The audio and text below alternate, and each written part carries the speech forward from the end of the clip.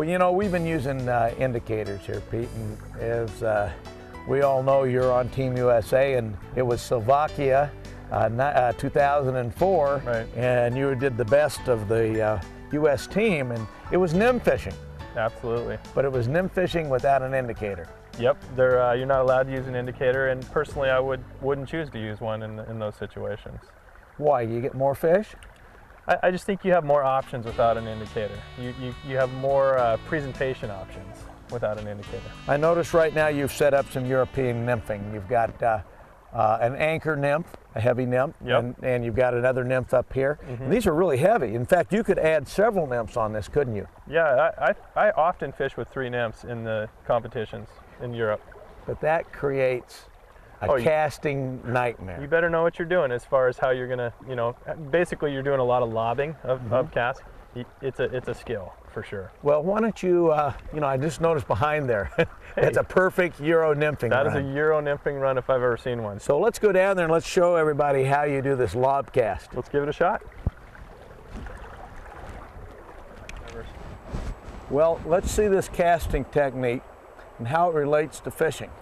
This is a perfect situation where you have advantages over a strike indicator, I feel, because you can move a lot faster, you can cover more water, and you can get the fly to where the fish are faster, okay? Because you're not necessarily setting up your indicator with mends and things like that. I have very little line out of the end of the rod. I'm changing it a little bit for this situation, and the cast I'm going to make is a lob, and you really don't have a lot. You're just basically lobbing the weight of your flies either in a backhanded cast, depending on which side of the river you're on, or you can do it from the side too and flip it over that way. You can add as much as 20, 30, 40 feet of line depending on how good you are at the lob, but I'm going to stick with something real basic here. So let me demonstrate this a little bit. It's also good when you have a lot of brush behind you too. It's a great technique for anything. It's not just if you're in Europe fishing for grayling. I mean, you can use this for almost anything, and it has been used for, you know, for 50 plus years. You got to have tension before you can load the rod to lob it up. It's just key. You can't pick up a slack line. Just like a roll cast. Exactly. Tension of the water. So I'm going to flip it over. This is actually an easy lob right here. Yep. And I'm just Euro nymphing right now. So you're slightly pulling the nymph just a little bit faster than the current. Right. And you'll see it looks strange. It looks like, hey, there's drag on that fly. Well, that's on purpose. Yep. Because basically you're in touch with the flies, with what you're fishing. You're going to feel a strike. You're going to get 80% of the strikes, or 80% of the takes, you're going to get a chance to hook them. Where on an indicator, you may only get 30 or 40% of the takes. You see how I kind of do a big windmill? Yep. I'm actually loading it from out here and flipping it around. Pete, I've noticed you just fished the closer water. And then what do you keep adding line and going out farther, right? Yeah, it's one of the options that you can do with Euro nymphing. Is you can actually add a little line to each cast and work your way out, especially if you can't access it. Okay, so let's see some longer casts. Okay, let me add a little line on the next one here. Okay. Okay, notice you're raising your rod up right here. You're giving it a little pull there at the end. Yep. Raising the rod up. See how I shot a little line? And you can certainly just lob it over to add your line too that way. And now I'm fishing an extra 15 feet. I got to pull my line in a little, but there we go. It's just bumping right on the bottom, isn't it? Yep. And your cast is so important that you have it upstream. Okay, again, you're just throwing in a mend when you make that cast. There you go, reaching out. Now, if you did an overhead cast, not only would the flies come crashing into the rod, but they would not be at that same angle, would they? Exactly, that's a great point right there. You got a lot of options with this lob right here. Not to mention, look how fast I can fish if I'm moving up this area right here. Yep. I can just cover this, lead with it a little.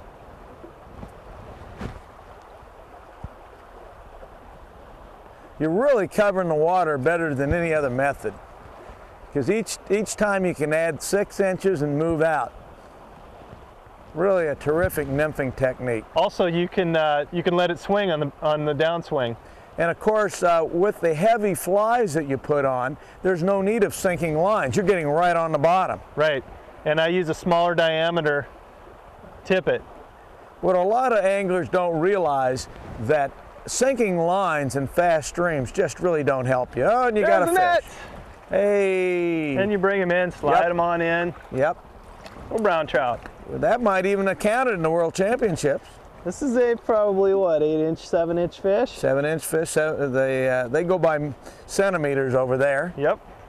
But you know, you would have never felt that fish with an indicator, would you? That's the beauty of a technique like this with a lob. The Europeans figured it out, is that I'm in full contact with my flies. And you know, I felt that guy and just kind of set him and brought him in, and you can see how close you are to the fish as well, which is nice because you don't play out a lot of fish. You know, you can basically hurt a fish by playing them out from a long distance. That's why you can bring them in, release them, get them on their way pretty quick. It's just a great technique. Now, longer rod, a lot of the Europeans will use rods up to even 12 feet. Yeah, they will. And basically what it does is it gives you more reach. One of the secrets to this, to Euro nymphing, is staying in certain water columns, or certain feeding lanes, actually, I should say. This is the columns, this is the lanes this way. And you can really control that if you're underneath the tip of your rod. And so let's say that you can't wade any further, or you don't want to approach the fish. Well, with a 10-foot rod, you get an extra foot or so, and that's why they do that. And they'll go all the way down to 4 foot, or 4 weight 10. Yeah. 4 weight 10 foots, exactly. One thing I want to, before we leave this, is to understand that this technique, while the hallmark of competition fishing, is really a terrific way of fishing when the fishing gets tough, especially cold weather, inclement conditions. And the indicator fishing just isn't something that you could fish shore in here. Now, what I'm going to do right now is go with the big stuff.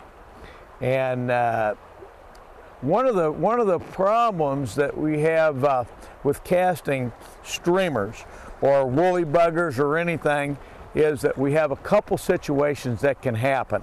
And that is split shot. Pete, how many times have you seen a split shot or a conehead fly or something hit a rod and shatter it? It's one of the most common ways to break a rod. And one of the things that I've found is a new way of fishing and taking the split shot away. Now, if you're in Yellowstone Park, you can't use lead. A lot of places you can't. And this replacement tin isn't all that heavy. Right. Exactly, it's not a good option in a lot of situations where you need to get it down. And what I've done is, again, we've spent a lot of time in Europe, Pete and I, with the World Fly Fishing Championships, and a lot of people ask, what have they done for us in the fly fishing? What has competition done for us? Well, one of the things that brought us bead-headed nymphs. Yeah. The Belgian team introduced us when they gold heads. Lead. They call them gold heads. Yeah, the gold heads. But what they've given to us is sinking leaders. This is a poly leader. A lot of different brands out there. And essentially, this is about 2 split shot. 2 split shot. Now, it's dark. It's hard for you to see that, and you can get them in different weights. This happens to be a 6, one of the heavier ones. You can get them in intermediate, which just means just a little under, like maybe 1 split shot. Right. This is not going to break my rod, and I can use a shorter leader. I attach to that just some monofilament line here. Well, this makes it a lot easier to cast. If you start casting a streamer and you got a 9-foot leader, you're going to have a problem. Oh, absolutely. And I have this attached to an intermediate tip line, and I want to show you some of the casts with streamer fishing using this wonderful leader. It's going to be easier to cast than about 3 split shots. And I've got a heavy fly on here. This is a cone-headed Kiwi muddler right here. That's a that's a great streamer. That's a weapon, though. It is. It's heavy. It's heavy. So let's take a look at some of these casts by going out here. We've got a couple good spots here. One of the things that you'll find with your streamer cast, Pete, and you do a lot of it, is most of the time you're going to be going across and downstream. It's almost the same technique of your European nymphing. We're going to pull the fly with the current. Again, why? So you stay in contact with your fly. Boy, you said the word, contact, staying in contact. And we want it to also imitate the minnow. It helps it swim. There's no way those minnows are going to swim up this stream, are they? No, not this part, especially right here. Okay, now the first thing you're going to realize is that casting a big heavy fly, false casting is not something that's going to be in the program. If you're going to do something like this, you've got to wait for that fly to straighten out. And you've got to put more energy in this back cast. Again, it's like throwing the indicators. We're going to increase the energy, we're going to deepen the loop, by putting more energy in that cast. We're going to come up and stop and point into the loop. Well, Pete, you know, the important thing, again, no false casting. This roll cast pickup comes incredibly important on the streamer fishing, because if you pick this fly up like this, whoa, I noticed that. Has your name on it, doesn't it? I'm just built to duck that thing. So what we're going to do is accelerate it up, come back up like this. Notice the trees behind us here. Yeah, if I go right here, whoops, I got pretty good brush right behind us right now. So what we're going to do is that we're going to change our casting angle. Instead of, again, right here, we're going to almost tilt ourselves. We're going to go up. We're going to increase more energy here. We're actually pointing into the loop. Pointing into the loop, so when that fly comes up, you're actually straight in line with the fly. Oh yeah, I can see where that would be effective in this situation right here. We're straight in line with the fly. Here we go. And then we come down, we pull down on the rod. Again, that pull down cast. And as you get really good at casting these streamers, what you'll even do is be able to do a downstream mend in it. Now when I cast here, I reach out. Now we got a downstream mend and we've been going upstream mend. Well, a lot of people are confused on that one. They're saying, whoa, wait. You can mend downstream too? Of course you can. Because what do we want the streamer to do? We want it to swim downstream. Right now it's swimming downstream, and I'm giving it a little action and working it back across. It's going to swing back across. Our cast is incredibly important. Now, here we go. We're going to use our roll cast. Now, say if you have it right here, watch how we do with our roll cast. We're going to pump it up in the air, come back, shoot the line over, follow it with our rod tip, strip it back, and again, keep it in contact. Right. And when you get really good at this, the more you do it, you're going to find you do the same thing what you did. I lobbed it over there, and I picked it up without even doing a roll cast. Your lob cast is important in streamer fishing too. Now, I'm going to try it. What I try to do when I fish a streamer, I see brown trout laying in under there. So I'm going to increase my cast. Again, I'm going to go up here, back up and across, keep it in contact.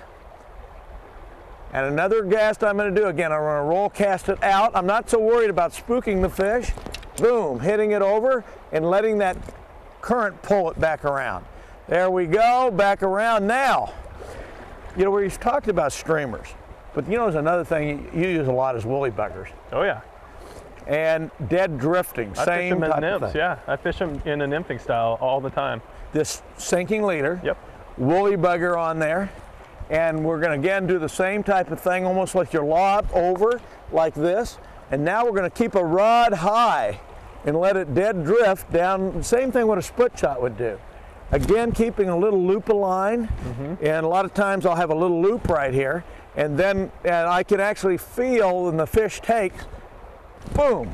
Yep, and you're in contact with it. Also, holding your rod up gives you a little more access a little further. You can see that just waiting right here, I mean, you got 1 foot in the grave and the other one on a banana peel, right? If you're out in the middle of that stuff. So just elevating the rod also gives you a little more reach. Again, I'm going to do the same thing. Again, back out, up, around, cast, high rod tip. Steelhead fishermen do this an awful lot. Yep. Downstream swing. That downstream swing is a very popular. And again, being able to come out of this so that you can get your line moving back and through again. The main thing, I think, if I could tell all of you out there, is you can't bring that rod back like this.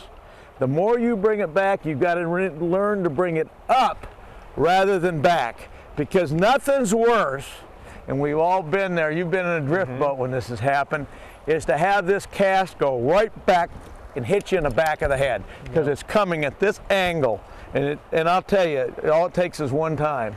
Yeah, and a lot of the results from too wide of a casting arc, which is what you're talking about, is the whole chuck and duck phenomenon, because it's coming through. That's right. If you have too wide of a casting arc for this type of situation, it's going to cause you trouble. I mean, again, bring that rod tip up,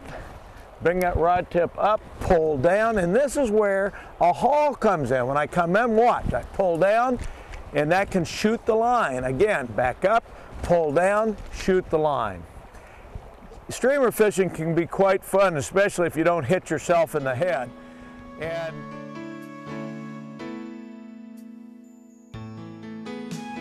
one of my favorite flies is a Kiwi muddler. And I've changed that a little bit and added a conehead and added a few little twists that make this fly a lot better. One of the things I love to do with streamers, that is fish at night. Yes, night. And I like to fish early in the morning. Now, a lot of people think you want to use a white fly for that. Not true. Black works better. Why? Contrast. Fish can still see light at night, and it's almost like a washed out color for them. And that black will really have contrast and show up. So I'm going to tie a black kiwi, one of my favorite cloudy day or night flies. So let's get started with the conehead kiwi. Now, first of all, you can see that I have a cone already put on that. And now you can get cones in different colors. You can get tungsten cones. I've got now the tungsten are a little bit more money, but they're also a little denser and a little heavier. Now notice the different sizes here. That brass is a lot smaller. Now I'm doing a size 4, so I'm going to tie a bigger cone, a large cone. Now I'm going to seat that cone first by tying a little bit of thread right by the eye. See, I'm wrapping some thread. Now the thread I use on this fly is a rod wrapping thread, a G Gudbroid.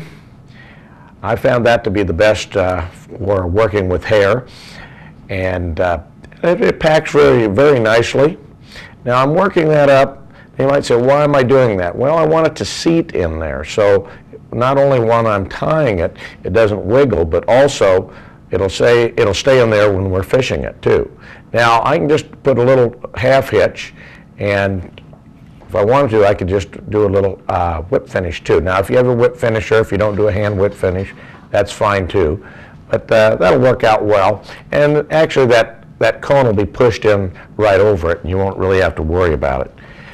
Now we're going to start with some lead. I always like to have my kiwis leaded, and I'm going to guarantee you this will seep. Now if you don't put this lead on, and you decide you want it close to the surface, then what I do is just build up some yarn, and you'll see why, because it's important. The yarn will help fill out the Flashabou tubing body.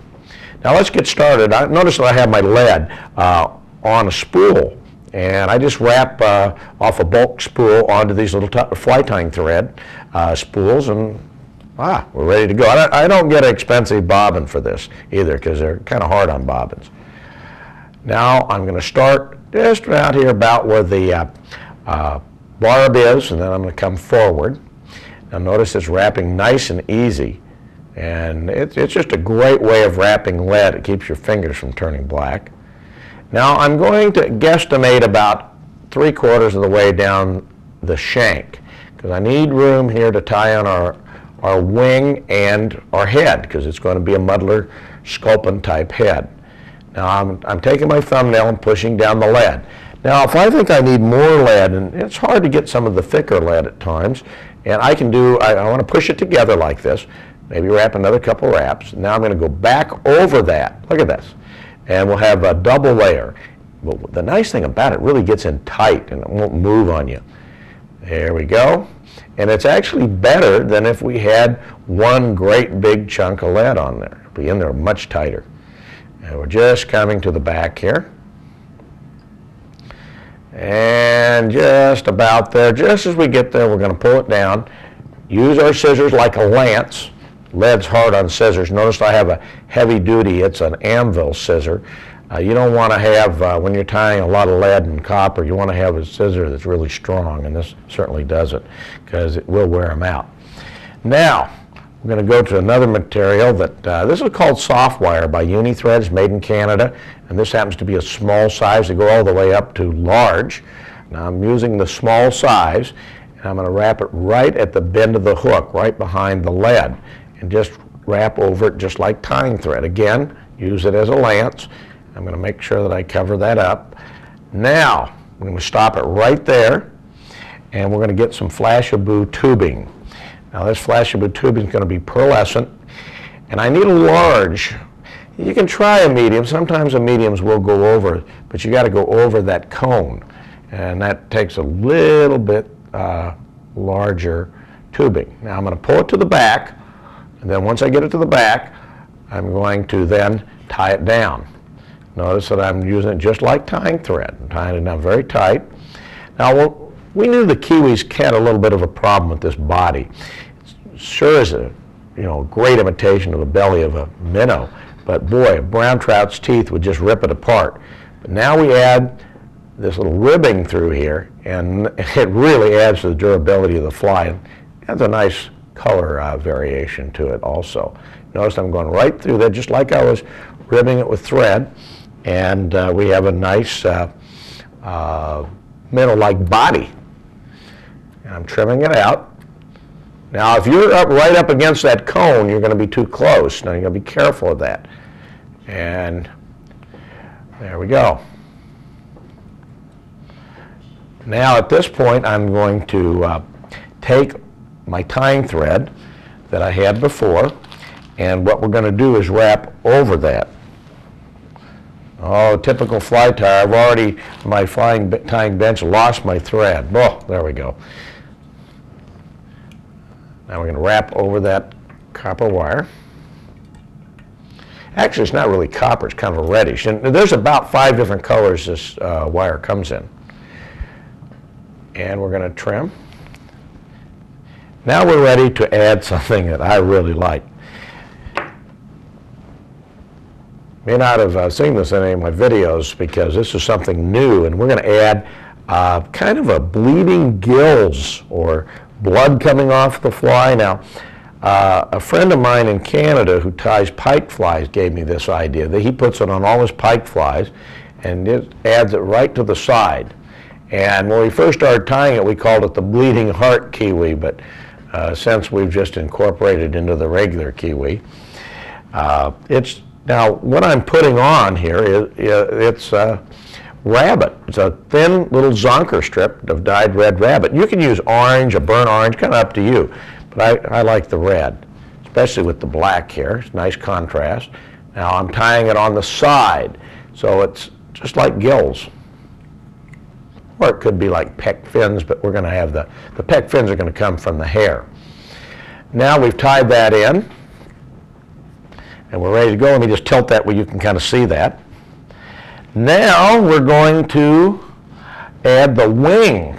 Now the wing is quite unique the way we cut it. Now what I've done is taken some dyed rabbit. We haven't seen too many black rabbits running around at night, so we've got a dyed rabbit strip. Now this is going to be darker. Now of course on the regular kiwis I use brown, I use gray brown, I use chinchilla, a lot of different colors for my kiwis. The idea is good movement up and down, and we're going to tie this down using our thumbnail so it's right on top. Now where did we get it from? We got it from a rabbit strip right here. And how did I trim it? I can take an X-Acto knife and trim it that way. If you take a scissor, you've got to make very short little cuts. And I'll usually do it just about like this. I'll just do it real quickly here. That's the kind of shape that you want to have. I think it's kind of hard to see that black, but I think it's minnow shaped. Thin up here, and then comes out wide and right on to the back there. Okay, so now we're going to add a little bit of, we can add some things to it to kind of add some coloration. We could use pearlescent flashabou. I like flashabou over crystal flash for this fly. It seems to work a little bit better. And when I talk to other anglers, I get the same impression that everybody likes flashabou. Now I even have some red flashabou here. We can put this on, just kind of give it a little accent here. I hate to say it, but I'm allergic to rabbit. But I like tying with it. Why would anybody allergic to rabbit tie with it? It just works too darn good. Now I'm just going to get a few of these fibers and tie it in, just right up on top. And we'll trim them. Don't need very many, just a few. Have to give it a little bit of a touch. And if you want to add a little of the pearlescent, I find this pearlescent just so I want to say insect-like, and it really isn't insect-like, it's minnow-like.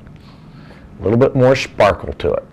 Now, if I'm fishing in the fall, maybe for some spawning brown trout or before the spawn starts, I'll take out some of that flash. I might do an all black body. I might also add some of the short flash chenille in black, just to change the color so it's not as bright. One thing we notice in the fall that they don't quite like as bright of kiwis. Now we're ready to tie in the head. Now, one of the reasons I designed the Kiwi muddler is that I wanted a sculpin pattern you could tie within 6 to 8 minutes. Some of you might be able to tie this in 5 minutes. The regular Kiwi without the cone head can be tied in 5 minutes. Now, if you think of some of the real big sculpin patterns, real intricate ones, you'd be lucky to tie it in 15 or 20 minutes, and you're not going to want to throw it very close to a brush pile. So that's one of the reasons why we designed the Kiwi. Okay, here we go. I'm coming in from the side. I've got a nice bunch of dyed black. How much should you have? Measured against the gape. And you could add some cement at this time. For the sake of speed, we're not going to do that, but just add it right in here. And I'm going to take that point and line up my tips right there. Now watch with my thumb. I'm going to spread it out. Tight, tighter, tightest. Now you notice that it didn't spin. I like to call this flaring instead of spinning. I'm going to do the same thing on the other side. Now make sure when you tie this in that you tie it close to that wing for the first 2. You're actually going to put 4 clumps in here. We're going to come around to the other side. We're going to line it up again, just the same way. Line it up with that point. And we take our 2 fingers, separate it, and tight. We're going to do the same thing. Tight, tighter, tightest. Now, what I'm doing is I'm throwing some thread and I'm pulling it back towards me like that. Now, you're going to say, wait a minute, aren't you right on this cone? Well, you're really not. Look at that. You're not on that. You've got to put some more hair so it's compacted. Otherwise, it's going to slide around. So we're going to take a little bit more. This can get a little tricky. I'll tell you why. These cones are known to cut leaders if you don't get something right in tight to it. Okay, here we go. Now, one of the questions might be asked is, could you change the colors there? Could I add a different color? Well, of course. You could make a multicolored sculpin head, and that's actually a good thing to do. Now I'm going to go back on the other side and put a little bit more. You got to do that, otherwise you have big holes in your sculpin type head. You might say, gosh, are there black sculpins? You know something about sculpins? They can change color in a matter of seconds to match their surroundings. So they can change colors. And if the surroundings are dark, they become dark. But, you know, why does a woolly bugger work? Well, a lot of it's the action, and that's what this fly is, and the contrast. Best color in woolly buggers, black. Again, great color. Now, at this point, we're really kind of finished except for trimming. Now, you could take your Mattarelli whip finish and do it like that around there, but I prefer, if you can, try to do it by hand. And I find that to work the best. All you got to do is slip in here and get under that cone. I'm pulling back on the hair, and I can slip it in right underneath the cone, or the hair, right? The cone is right up against that hair. And it's a little tricky at first. Oh, that darn rabbit just got my nose going there. All right, I never remember to take my allergy medicine when I tie these flies. There we go. Now, I trimmed that. Now, we're going to also put in some cement. And when we put the cement, we're going to drop it so it goes right in underneath that comb. And I do that with the bodkin. Dip into the cement and then put it right around there. Now we're ready to trim this fly out. Oh, this is another thing that drives me crazy. I'm also allergic to deer hair, but man, you just can't be a fly tyer without deer hair. All those years of tying humpies and sneezing, I never knew what was going on. Okay, now what we're going to do is we're going to hold it up right here, and we're going to cut underneath it first. And I pretty much take off all the collar. I want some of the collar in the fly, and that's the collar right there, because I want it to act like a little fin, peck fin. Now I'm going to go up to the top and trim on top. Notice that I'm turning it so I can see, and I'm kind of going at an angle like this. Now, you're not going to get your big sculpin head with these cone heads quite like you would if you didn't have the cone head on there. And it's not really that bad a thing. It's mainly the whole contour of the fly, especially this black one, which is really could go for other fish besides just sculpin. Again, we're trying to invoke a response. Now, fish take streamers for two reasons. Obviously, they think it's a minnow to eat, or the other reason is like a spinning lure. It just makes them mad. It violates their territory, and fish protect their territory. Bigger the fish, the more they protect their territory. Consequently, streamers catch big fish. It's surprising, though, because even little fish want to eat minnows, gets good protein, and they get a little bit bigger. Notice I'm rotating it, blowing the hair as I trim it. Whew, it's really in your face. Now, the obvious thing might be, should I use a razor blade? Now, razor blades work really well. You just kind of bend them over, and you can just cut this in a matter of minutes. I do a lot of traveling, and razor blades don't travel very well. But I'll tell you, one of the things that I got away from it is just having young kids when I first started tying these flies around. They always seem to get into the razor blade, so be careful if you do use a rubber blade. Now, what I've done now is shaped it, and you'll be able to kind of shape it the way you want it. It's kind of a cone shape right now, just like the cone that's on it. And you can see it's a killer fly. It's going to get wet, it's going to pump in the water, and it's going to work very well for you. Again, this is the conehead kiwi. One of my favorite ones is the yellow one with the gray body. Also, I like a gray with the gray deer hair, brown and gray with the brown, kind of up to you. All these work great too.